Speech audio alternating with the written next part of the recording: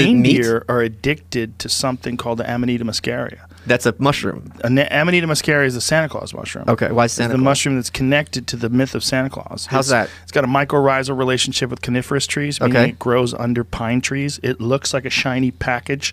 No. Think about pine trees that we have. We put in our house. Of course. And there's little shiny packages Do you under have the a pine picture trees. of this? It's red and white, which is just like Santa Claus's outfit. Yeah. And reindeers love it. And they trip balls when they eat it, and they fly away. Really? Seriously. It was all a shaman who used to come down during, like, when they were telling people not to eat these mushrooms. Shaman would sneak into people's houses through the chimneys.